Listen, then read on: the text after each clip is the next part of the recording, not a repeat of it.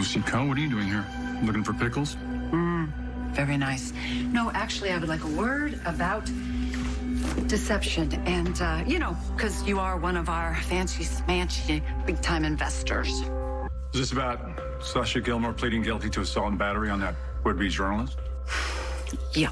I hate that she is having to go through that. It's the last thing she needed after everything she has endured. I'm sensing a but. But? There it is. Okay. What happens in a courtroom is one thing. It's an entirely different trial that is happening in the court of public opinion. What's your point? My point is Sasha's the face of deception. She is the physical representation of our brand. And right now, our brand is tarnished. Because of Sasha. Yeah, but I think I do have a way to fix it. It's just my partners are sort of dragging their feet. I'm sorry, where do I come in exactly? Okay. I can't believe I even have to say this. For the sake of our company and for everybody else who's involved, Sasha has to go.